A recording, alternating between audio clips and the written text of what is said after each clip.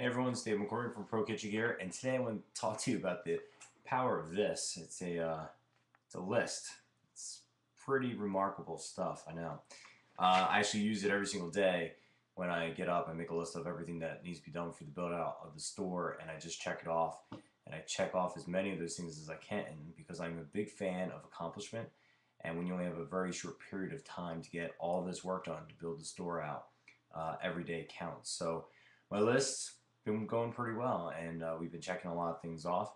Painter started today, so the hot pink is gone. Thank goodness. All the primers up. Paint starts tomorrow, and they should be out there by Wednesday. And then our Comcast guy comes out on Wednesday to fit us out for our high-speed internet and phone. So we're moving along, and this is day 5 of the build out, and we open October 22nd, so just under 5 weeks. I'll talk to you guys tomorrow. See ya.